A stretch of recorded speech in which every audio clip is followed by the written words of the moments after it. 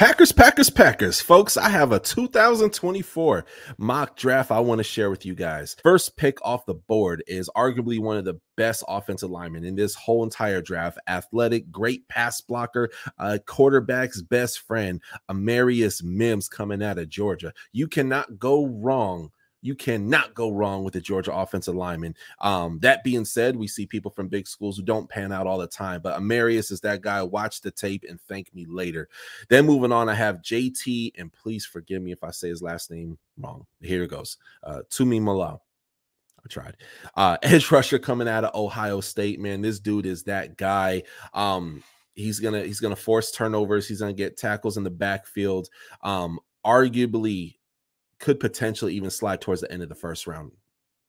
Could be early second round, but he was there for 40, so I picked him up. JT is a edge rusher, man. You can put him back at linebacker if you want, but a great edge rusher who can cover in times of need. You can put him in a lot of different packages, man. Then we have linebacker Tommy Eichenberg. Tommy Eichenberg, man, one of my favorite linebackers. Very, very fast, man. And when he hits to put you in the dirt. He hits to put you in the dirt. He hits to hurt you. He's that old school 1985 type linebacker, man. He's amazing. Moving on to Isaiah Adams, man. Overall, a very, very good offensive guard, man. And I think in 2 to 3 years, he could be potentially one of the best in the league. Man, I think the world out of Isaiah, and he's a really, really great player. Then we got running back Marshawn Lloyd. Now, I'm going to say the good and the bad about Marshawn. Marshawn could potentially put a team on his back. Marshawn almost reminds me of Marshawn Lynch. They just a different person with a different last name.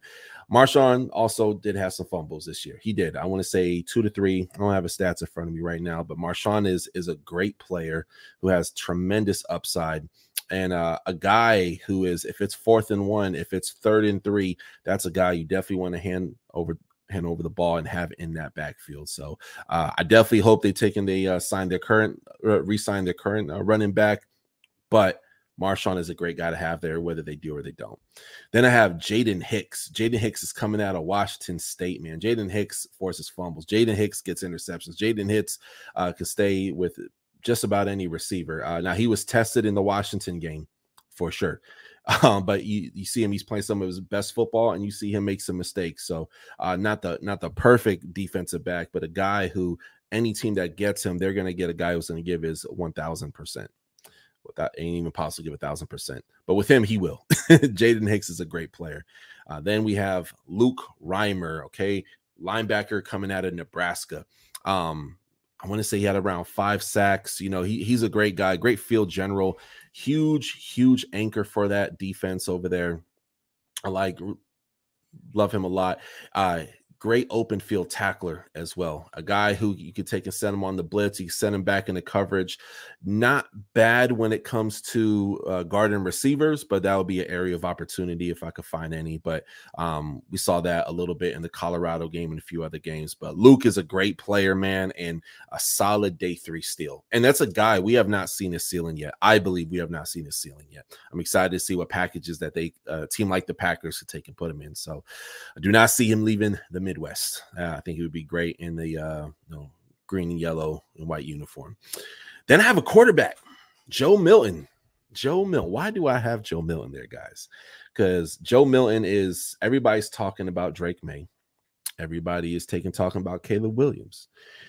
Some really like Bo Nix a lot, right? I like Joe Milton a lot, and let me explain why. I'm a Jordan Love fan. I am so impressed with Jordan Love. I believe they potentially have their franchise guy. But if in the event, and this is going to be his 2nd full year starting going next year, it's good to have a solid backup. It's good to have some pressure on him as well, too.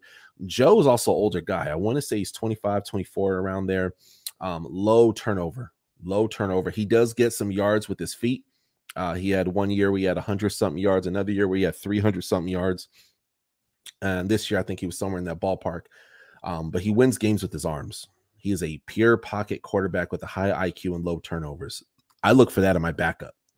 But also, if in the event Jordan Love slumps up, the Packers will have another guy they can also call to named Joe Milton. I'm a Joe Milton fan. Love that guy. I'm very, very proud of the work that he has done. Even when Hendon Hooker took and got injured last year, Joe Milton came in and balled out, gave his heart, man. So Joe Milton fan all day, man. For the rest of my life, I'll be a Joe Milton fan. But I would love to see him in a team like the Packers where they take care of their quarterbacks and they don't, you know, they stay committed. Brett Favre, they stay committed through all them damn interceptions, you know, when he retired and didn't want to retire and was going to retire. And then they moved on to Aaron Rodgers, you know, and they stuck with him through all the years. They won a Super Bowl, right? Just like they did with Favre. And look, Jordan Love, you could do great things with him. And I'm excited because we have not seen a ceiling for him. But I think it's healthy to have a good quarterback competition, or at least somebody there who's a backup. So Packers fans, comment below. Let me know your thoughts. If you like this mock draft, if you hate this mock draft, let's talk about it. Please hit that subscribe button. I cover the whole entire NFL, and I have one of the best NFL draft series on the internet. I actually have live interviews on this show. Some of these guys may even be on the show. So another 30 or so people should be coming between now and April.